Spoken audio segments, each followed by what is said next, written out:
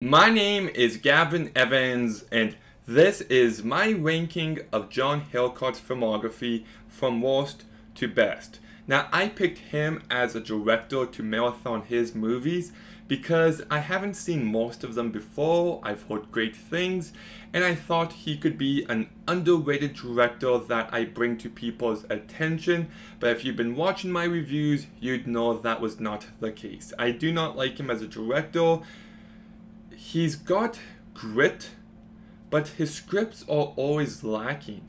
He almost always wastes a great cast, and his movies are just as boring as they come. So his worst movie is 999. This movie should have been great. You've got a terrific cast filled with great actors, but especially Casey Affleck, Aaron Paul, Kate Winslet, and they're given nothing to work with. All the characters are as flat as they come. The story just feels as generic as possible, and not a single action scene stands out. Like, come on, this movie had all the potential in the world, and that's what makes it so frustrating. And it's just a movie I'm never going to watch again, that's for sure, and I'm probably never going to think about it again either. There's nothing about this movie that stands out. So that's why it's his worst movie. But just a little bit better is my third favorite John Hillcoat movie, and it's Lawless.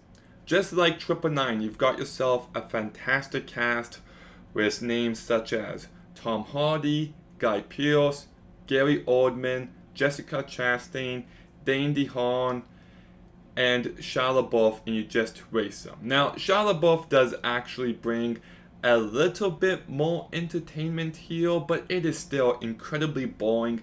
There's nothing about this script that stands out, and it just feels like the part of a TV show that I wouldn't continue watching. So, yeah, hated it. That's why it's his second worst movie. My second favorite John Hillcoat movie is The Ward. Now, I hate this movie. I think it's trying way too hard to be depressing, and it's not handled in an effective manner. It's not ingrained in the story or characters. It's just like, hey guys, what if there was no food? Wouldn't that suck? And it's just that idea dragged out for an entire movie. And it's as boring as it comes. I kept waiting for something, anything to happen.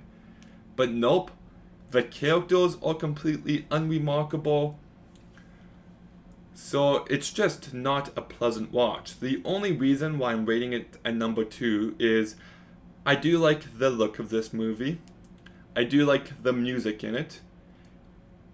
And even though I'd never watch it again, the premise is at least memorable. Not the movie, the premise.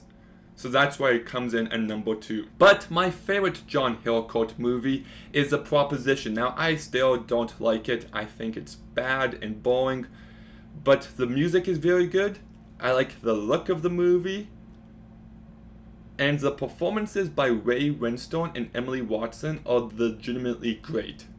Easily the 2 best performances of any of his movies. And on top of that, I did find their characters to be compelling. Now, everything else with the 3 brothers, not as much, but this movie, out of all of his others, has the most good in it. But I still wouldn't recommend it. So, yeah, I don't mean to be overly negative, but that's the way it just happens sometimes. But have you seen John Hillcoat's movies? What's your ranking of them? Let me know in the comments down below. Make sure you like, comment, subscribe. Stay tuned for some more videos soon. And Gavin, out.